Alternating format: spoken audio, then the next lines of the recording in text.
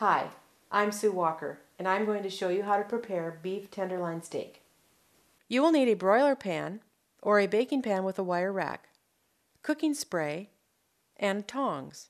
The ingredients are tenderloin steak, olive oil, salt, pepper, and Cavender's Greek seasoning.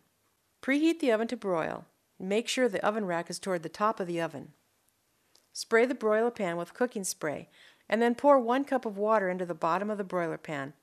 Brush the meat with the olive oil, and then season it with the Cavender's seasoning. Sprinkle with salt and pepper, using your own taste as a guide as to how much to use. Place the steaks on the broiler pan and put it in the oven on the top rack. Close the door and make sure you watch closely because it'll cook very fast. Broil the steak until it gets to your desired degree of doneness.